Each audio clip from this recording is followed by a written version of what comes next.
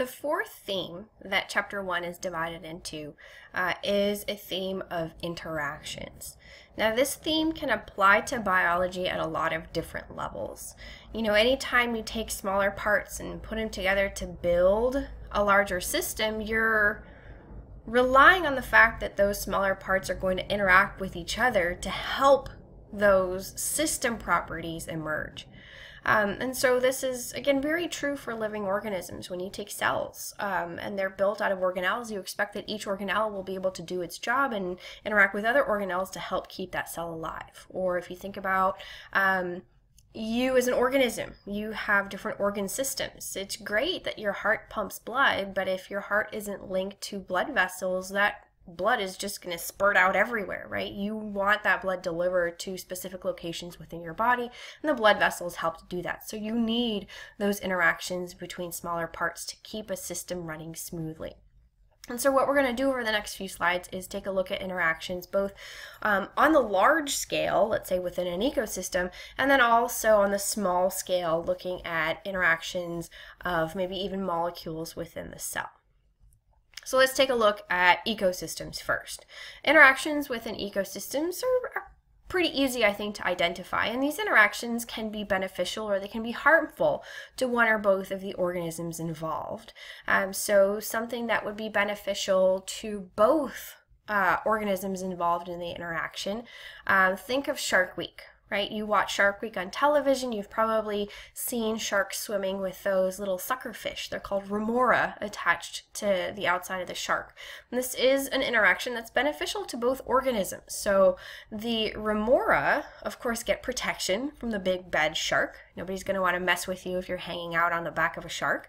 They also get food in the form of maybe bits and pieces that go floating by because the shark's not a very neat eater, but also primarily the remora spend a lot of time eating parasites off the surface of the shark, so they get nutrients that way as well.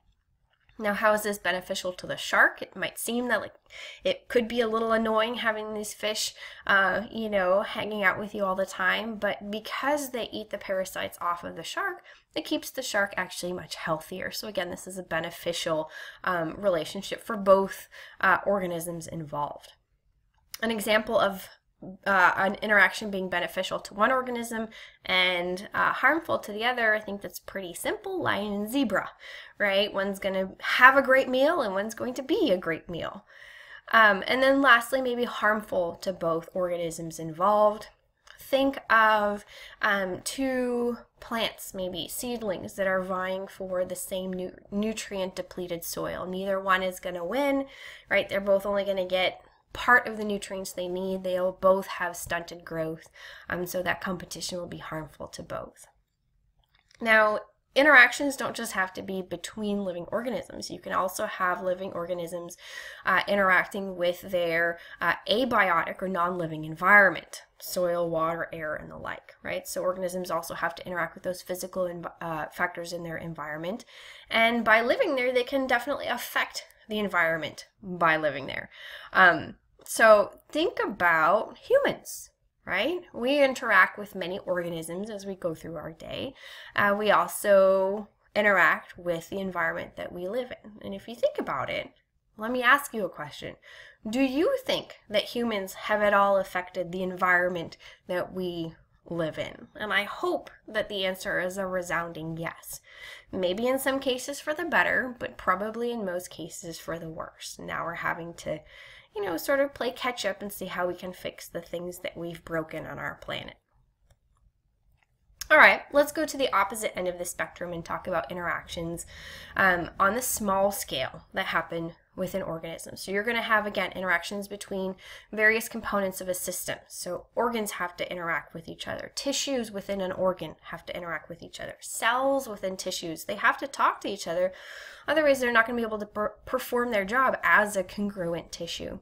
And then also molecules, right? Molecules within the cells are really where a lot of the regulation comes from. So as you build these larger and larger organ systems, you have to rely on the fact that those smaller components are going to be interacting properly. Now, if we think about cells, the way that cells communicate, they don't have a mouth, they don't have ears, they can't listen to each other talk.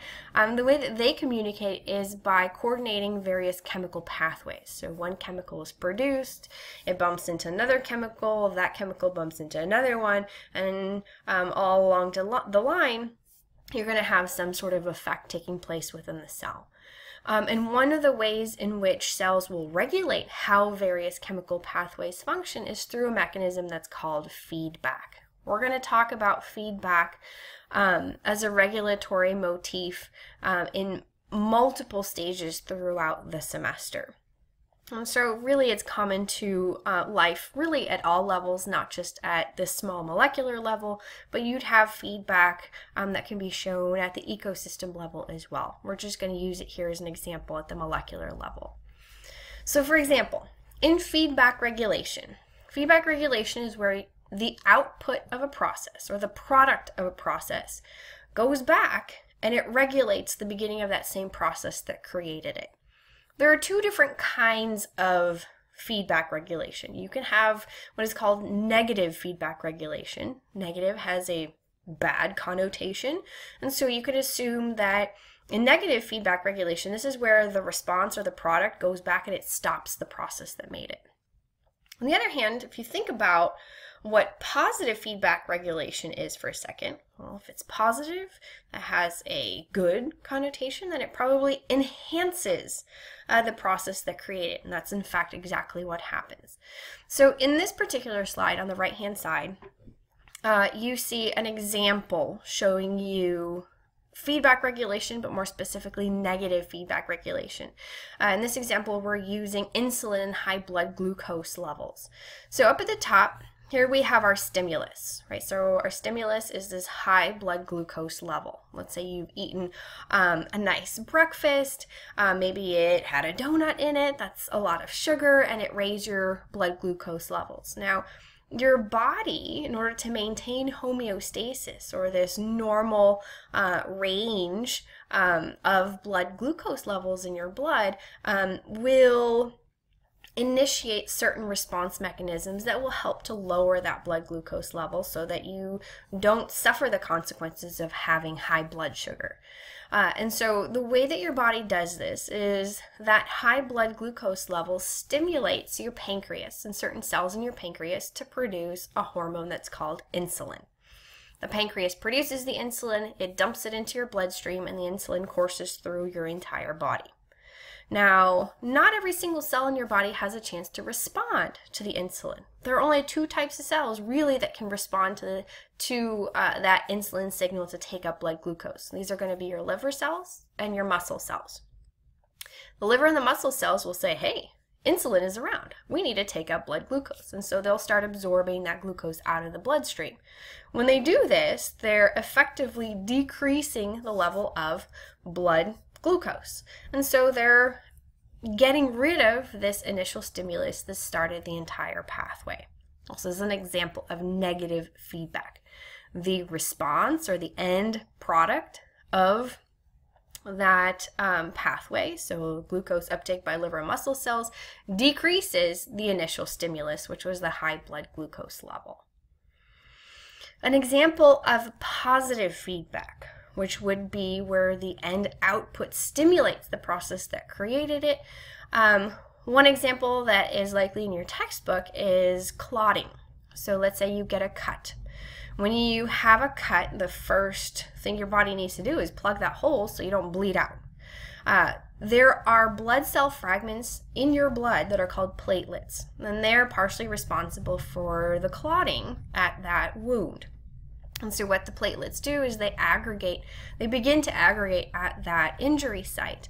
And as they aggregate, they actually secrete chemicals that will encourage even more platelets to come. When more platelets come, they produce even more of that chemical, and even more platelets will come. And so you can see how that's sort of a building effect, and it continues to stimulate that clotting process. Another example of positive feedback would happen during childbirth. So during childbirth, there's a hormone that's produced by the brain that's called oxytocin. And oxytocin causes the uterus to contract. When the uterus contracts, it starts to push the baby's head against the cervix.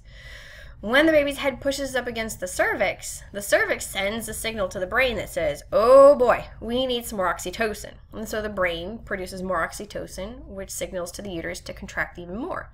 The more the uterus contracts, the more it pushes the baby's head up against the cervix, the more the cervix sends the message to the brain that we need more oxytocin. And again, this is a positive feedback loop because the release of the oxytocin causing that pressure up against the cervix causes even more oxytocin to be produced until, of course, the baby is born.